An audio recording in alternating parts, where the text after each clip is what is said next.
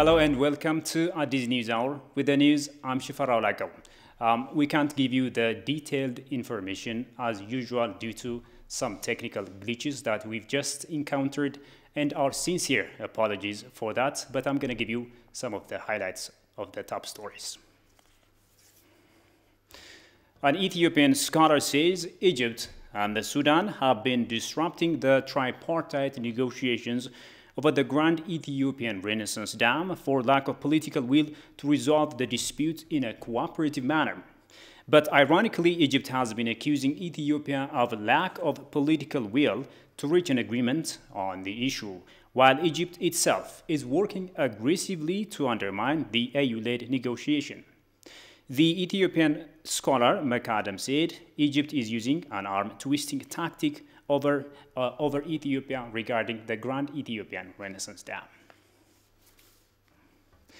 Meanwhile, the Minister of Water, Irrigation and Energy, Selashi Bekele, said Ethiopia's intention in the trilateral GERD talk was to discuss new roadmap and ways of data sharing regarding the second filling of the dam. That was designed on regional integration and win-win approach to use the Nile River in equitable and reasonable manner, according to the minister. However, he said Egypt and Sudan stuck to a legal binding agreement. In another story, Dammeka Mekonnen, Deputy Prime Minister and Foreign Minister of Ethiopia, received at his office the newly elected Deputy Chairperson of the African Union Commission, Dr. Monique Sanzabaganwa.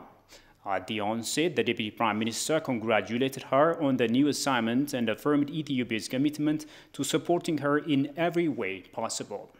Speaking about the newly held negotiation in Kinshasa, Mr. Dammeka said Ethiopia firmly believes in the capability of Africans to solve their problems by themselves.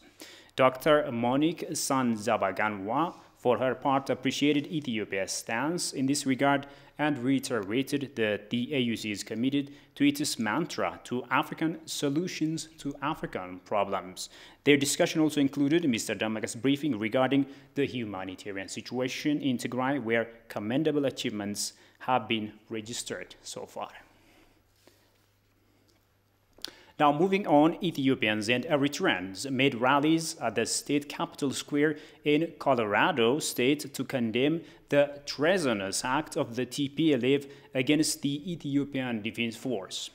The demo was aimed at calling on the international community to have a clear picture of the situation in Tigray and detach itself from encouraging the supporters of the criminal group.